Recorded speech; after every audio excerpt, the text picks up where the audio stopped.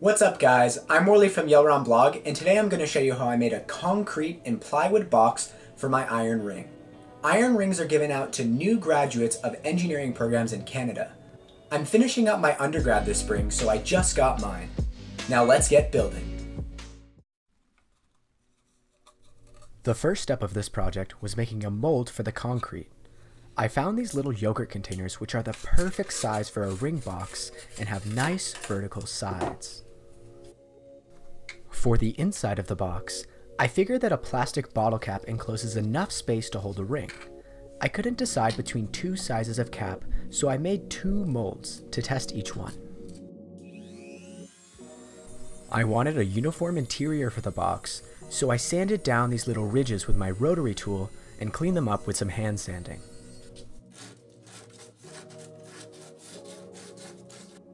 Now, plastic bottle caps aren't totally flat on their tops, so I flushed up these surfaces with some plumber's putty.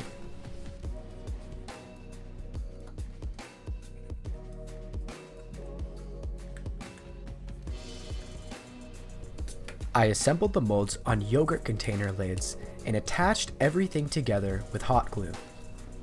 The lip around the edge of the little yogurt containers actually creates a perfect surface for gluing them down.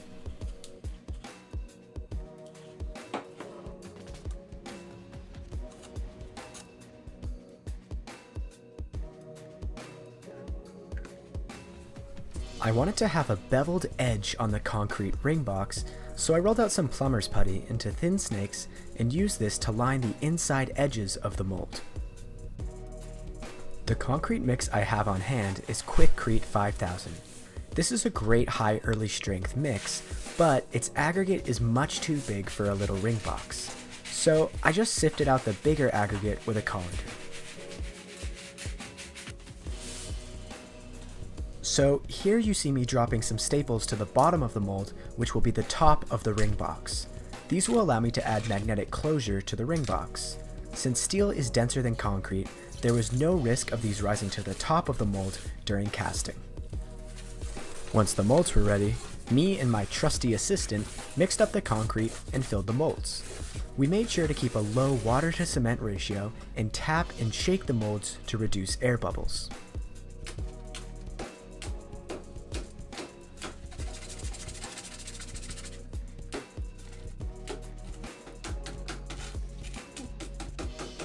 I covered the molds with plastic wrap to moist cure for a full day before demolding.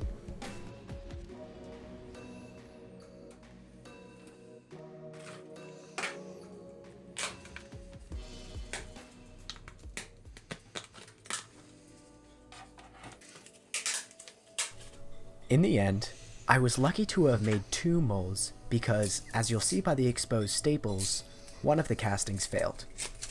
It looks like the staples made a little cave in the mold that the concrete was unable to enter. I think if I were to redo this project, I would cast a very thin layer of concrete on the bottom of the molds before adding the staples. I sanded some of the rougher edges of the successful casting while the concrete was still wet and a bit soft.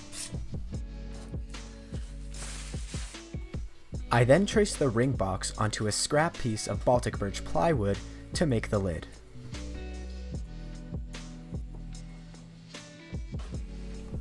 I used my jigsaw to cut out the lid. I find that cutting out small curved pieces with a jigsaw is actually perfectly doable, as long as you go really slow outside the line, think about the order of cuts so you don't paint yourself into a corner, have the right blade, and are willing to do a bit of sanding. And there was definitely a bit of sanding to get this piece the same shape as the box.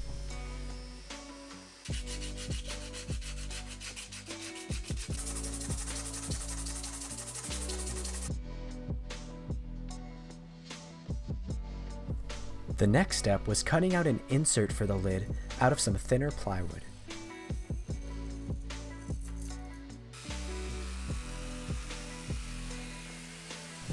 I cut this little circle out roughly and then gradually sanded it down, testing out its fit in the box as I went.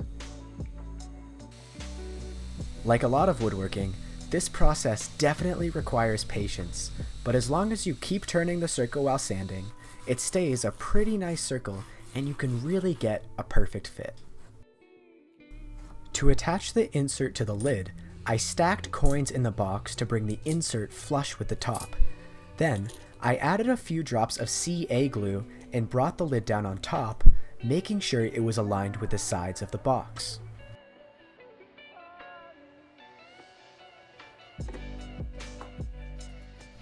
Once the glue had set, I dropped some magnets on the box to find the areas of strongest attraction from the staples. I then marked these locations onto the bottom of the lid to drill holes and inset the magnets.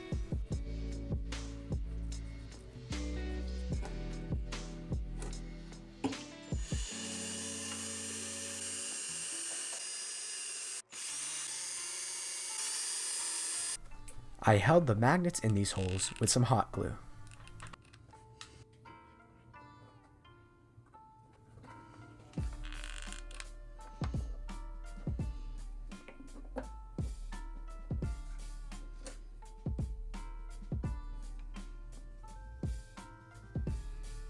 I filled over the magnets with wood filler and then sanded the surface flush.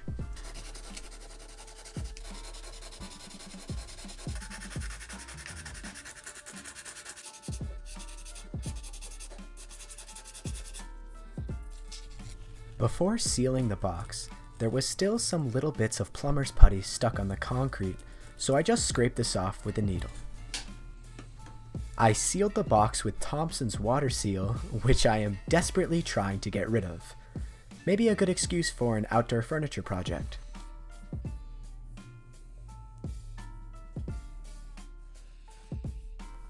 While this was drying, I finished the top with some spray-on satin polyurethane.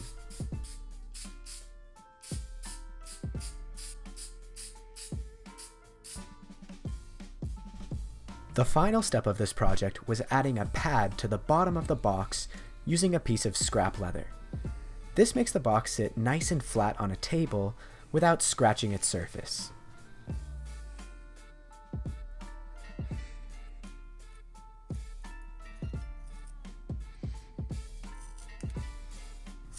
And just in time for the end of this song, the box was done.